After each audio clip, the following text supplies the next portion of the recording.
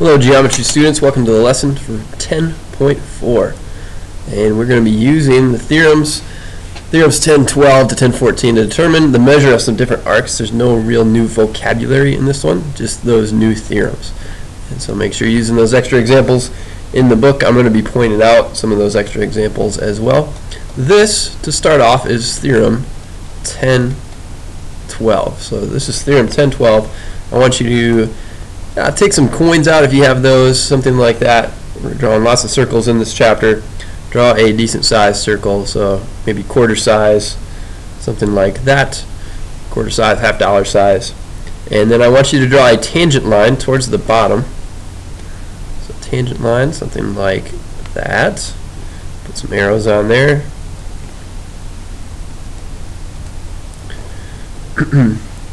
And then let's label some points. One more line though, sorry I forgot to do that. I want to draw, it's actually a chord here. I want to draw a chord from the tangent point to some point on the circle right about there is where I'll put mine. We're going to call this point B, where that intersection is. I'm going to pick just some random spot along this major arc that I've formed right there. I'm going to call that C.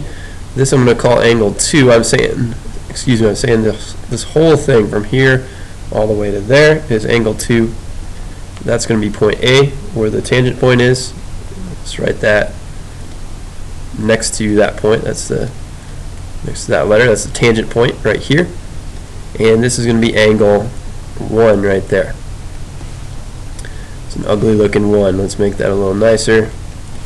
It's angle 1. Still ugly. Anyways, that's angle 1. So the measure of angle 1, this is based on the same sort of thing that we saw in the last lesson in 10.3. It's based on that 1/2 idea. It's half as much the arc to the angle is half as big as the arc is twice as big as the angle. There's another way to think of that. So the measure of angle 1 is going to be 1/2 the measure of minor arc AB. And the measure of angle 2 is going to be 1/2 the measure of major arc ACB or BCA. You could say that either way. I think the book calls it BCA, so I'll just keep it consistent with the book. But BCA would be the same thing as ACB, going around in the other direction. Okay, there we go. That's BCA. So these are the big things to know there. I think the easier way to think about it is just like this though. So I'll get out a different color at this point and think of it like this. As you're going from the angle to the arc, it's times 2. And as you're going back from the arc to the angle, divide by 2. Same sort of thing. If we're doing 1 to there, 1 to the arc, times 2. If you're going back in from the arc to the angle, you're going to divide by 2. Okay, so going out to the arc times 2, going back to the angle, divide by 2. If you're given the arc, divide by 2 to get the angle. If you're given the angle, multiply by 2 to get the arc. And let's do an example from there. So draw another quarter, $half size circle. We'll put that right here. We'll use the theorem that we just saw.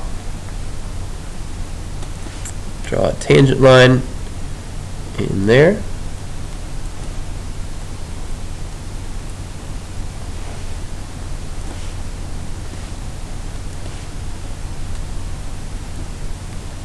This is going to be point U. R is the tangent point, so R is that point right there. I'm going to say that S is going to be a point kind of off to there, off to the side there. Let's draw in from the tangent point to there. I'm going to call this point T down here. And I'm going to say that this whole angle from here, from the line itself all the way to that segment right here, that chord right there, is 102 degrees. And if I asked you to find the measure of RST, that arc, think about what we just talked about back here. If you're going from the angle out to the arc, multiply by 2. If you know the arc measurement and you're trying to find the angle measurement, that's when you divide by 2. So this one, you're going from the angle to the arc. You have larger than half of the circle is another good way to kind of verify your answer, you can see that this arc is more than half of the circle. So your answer should be more than 180. That can remind you of whether to multiply or divide by 2 as well. But this one is going to be 102 times 2, which would be 204. And let's just write this in parentheses, just as a kind of a side example, where let's suppose now this wasn't true, that this wasn't 102, and if the measure of RT, sorry, let's put measure of arc RT, don't forget your little arc marks, if it was 160, then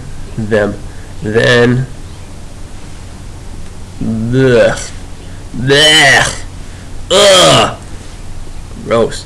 Then the measure of angle TRU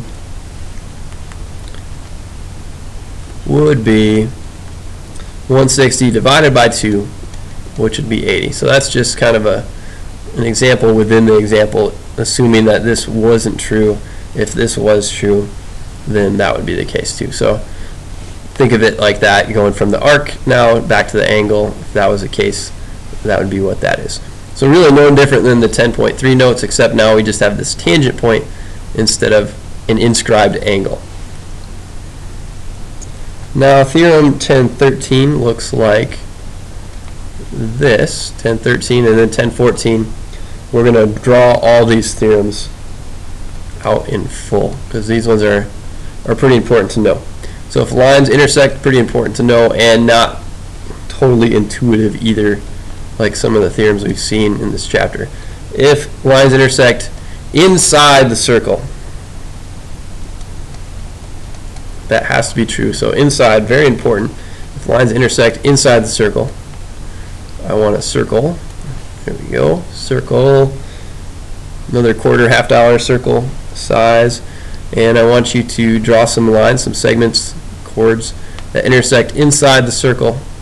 Let's make it look something like that. I'm going to call this angle 1 and this angle 2 right there. And then in your different color, I want you to go over this part, or this arc from here to here. Highlight over that, and highlight over this part right here. And let's give these points of interest some labels: A, B, C, and D. So this is theorem 1013. This would be true. A measure of angle 1 would equal, to me this is not intuitive, it would take a little bit to prove. We're not going to prove it, we're just going to accept it. But you could prove this is actually true. The measure of angle 1 would equal 1/2 of these two red arcs, these two minor arcs, the measure of CD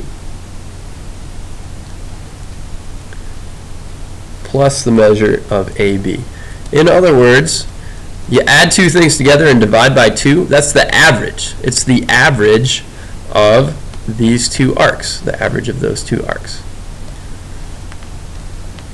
And then the measure of angle 2 would be the same idea, the average now of these two arcs instead, BC and AD. So it's the average of BC and AD.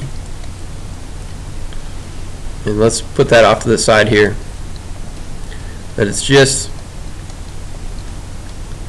the average of the intersected arcs. Think of it like that, and I think it makes it really easy to remember. So the average of the intersected arcs is all that is. And then theorem 1014 is a 3-in-1 type theorem. Let's make some lines, some vertical lines here. Theorem 1014 is going to have 3 separate parts to it. Oops.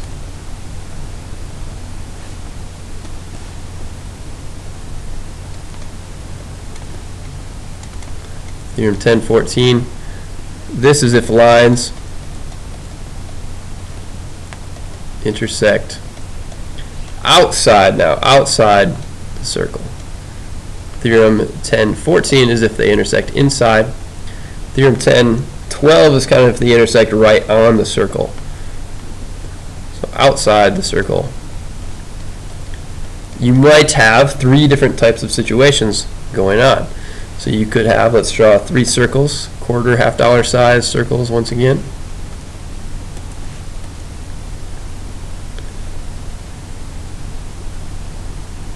About there. This one I'm going to put more towards the edge of the line that I've drawn. This one kind of in the middle. And then draw the lines that you see here. This one's going to have one tangent line and one non-tangent line. One secant line that goes through the circle. This one will have two tangent lines.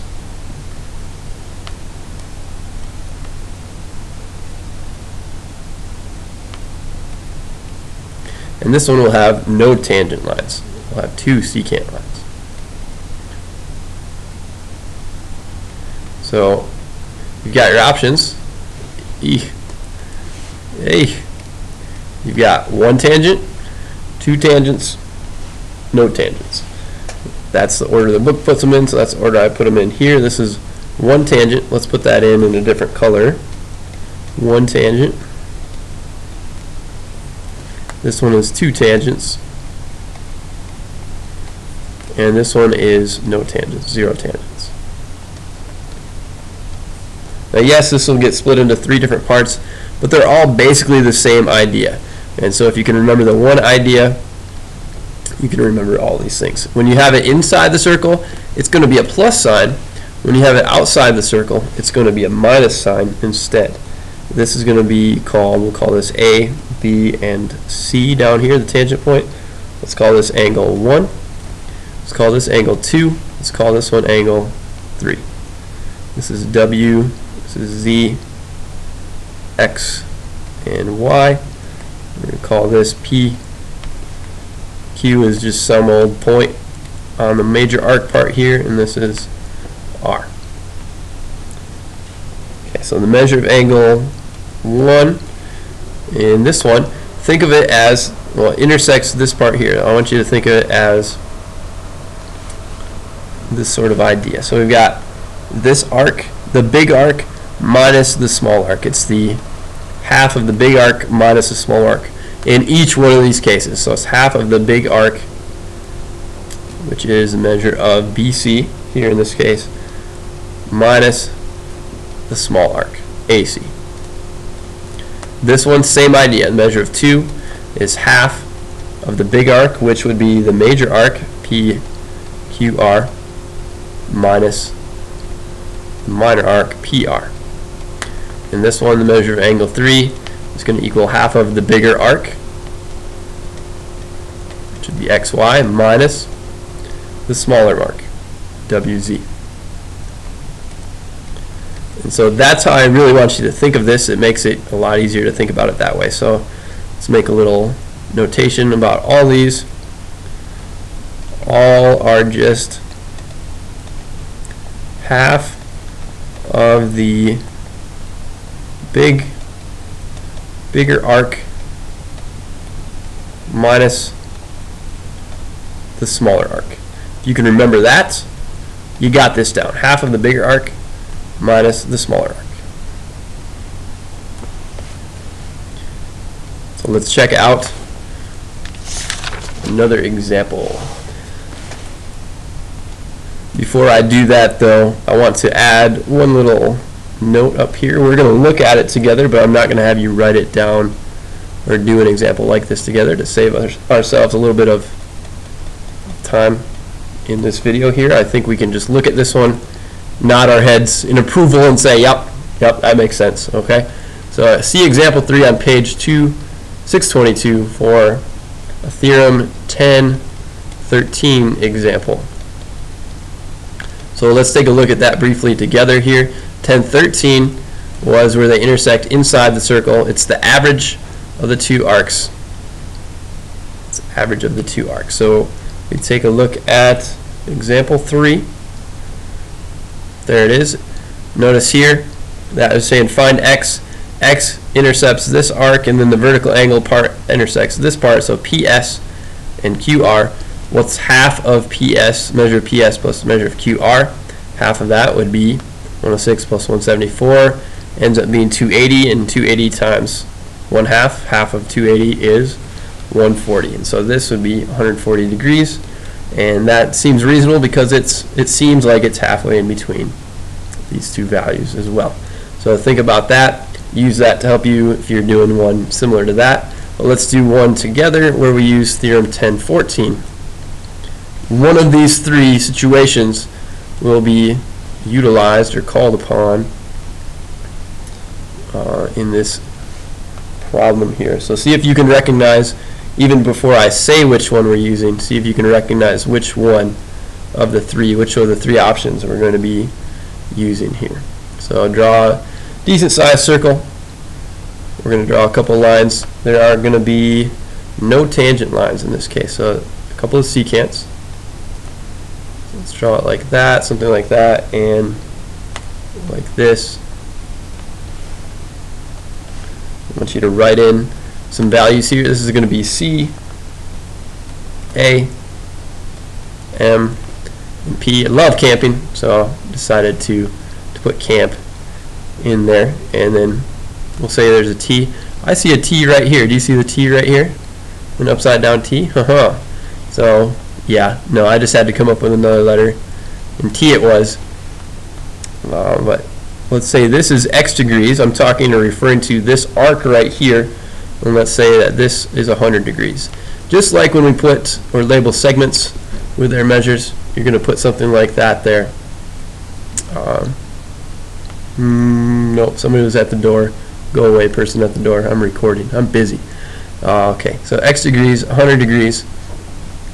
And let's say this one right here is 28 degrees. So how can we figure out the measure of x? If this was straightforward given to me here and here, we would just be using the theorem right here, this part, and saying that it's the big arc minus the small arc, it's half of that. We still use the same formula though, the same idea is going to hold, but we're going to say now, think of it like this, using theorem 1014, and we'll say part 3 to that theorem, because it's the third part there. It's this one instead of these two, but the idea is the same. It's half of the big arc minus the small arc. We're going to be saying that the measure of angle CTA, that measure right there, you could just say angle T on this one because it's clear that T has to be this angle right here, but let's use 3 letters. Instead, we'll say is 1/2 of the big arc, the measure of MP, minus the small arc, the measure of CA or AC.